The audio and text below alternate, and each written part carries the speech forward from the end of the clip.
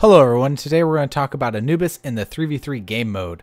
Now we will be discussing builds, roles of Anubis, the different combos that he can do, what team comps work well with him, as well as a little cheesy Titan kill method that you can fully utilize to your advantage if you want to be evil. So let's hop right into builds. Now since Anubis is a really high burst damage mage, you want to build him fairly offensive. Personally, I go right into Bancroft's Talon early game and get 2 magic potions right at the start of the game, this allowing me to get the most magical power possible. I then try and rush Ra Tahuti. Now if I can't afford it all at once, I'll go ahead and get rank 2 Ra Tahuti and boots for the little extra movement speed, and then some potions to go with it. As soon as you have enough gold, you want to go ahead and back and finish off Ra Tahuti. The reason you want to finish this as soon as possible is because it gives you a 25 magical power increase, making it so that your ultimate ability, if you stun somebody, can almost completely kill somebody early game. After that, you want to also finish off your shoes, getting Boots of the Magi, and starting Spear of the Magus for all the pen that you can need, chunking down people even more. The item you want to build after Spear of the Magus is Chronos Pendant. This can also be supplemented for Breastplate of Valor. They both give you a 25% cooldown reduction, allowing you to stun more often and use your ultimate ability much more often. And finally, you want to get Gem of Isolation. Gem of Isolation will slow down your enemies, forcing them to take more damage in your grasping hands. Now, in terms of actives, personally, I love Blink. This is totally up to you, though. Actives are very situational. But I love Blink Anubis. It helps with his lack of mobility as well as catching people off guard. You're also going to want probably Beads or Aegis to help get you out of sticky situations. Let's talk a little bit about the role that Anubis will play in these 3v3 game modes. First and foremost, he is a mage, so he's going to be the main person that's going to be doing lane clear. You're also going to want to rotate onto like red buff. This, by the way, is the main buff that you want as Anubis later on in the game. Early game, blue buff is just fine, but that extra damage that you get from the red buff is going to really fully utilize your grasping hands and your ultimate ability. Now, with all this damage comes the other point of having a mage on your team. The ability to completely melt somebody's face off.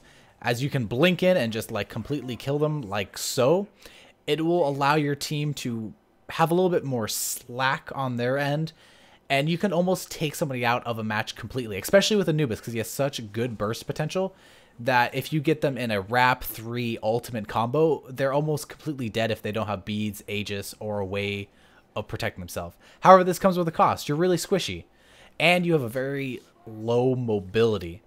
So be cautious of that because you can end up dying really easily and you can start snowballing in a bad way.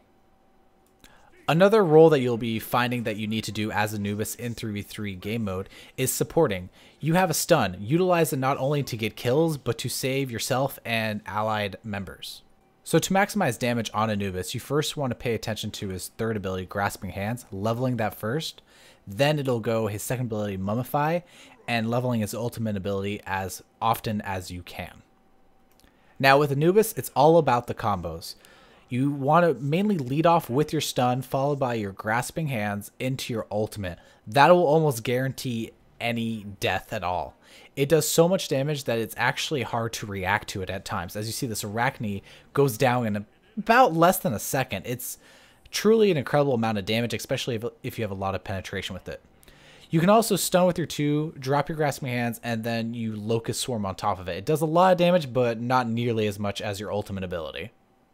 Now, just like any other game mode in Smite, team comp is a huge factor into it. Now, team comps that work really well with Anubis are stuff that will help him land his stun and stack up onto it. For example, a Ymir stun into an Anubis stun. However, they are now diminishing return effects on stuns, so having like a character like a Neith or a Scylla with a root will go even further than another stun. So Anubis is an incredibly powerful god, and if you use him to his full potential, he can do a lot of damage. Just like so, this is the cheesy Titan kill in 3v3. You go in, you drop your Grasping Hands, and then you ultimate ability. If he's not dead, which he usually is, go ahead and Locust Swarm for the kill.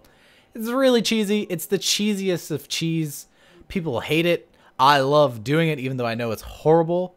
But I hope you guys enjoyed that little trick right there. So let's recap on Anubis. Build him offensively. He does a lot of burst damage. Utilize that to your advantage. Secondly, know your role in 3v3. Clear lane, know when to use your stun to kill an enemy and when to use it to save an allied. Also, you want to use team comps to your advantage. Build your team comp that will help you land your stuns and do as much damage as possible. And last of all, enjoy the god, melt some faces. Hope you guys enjoyed this video, and please subscribe.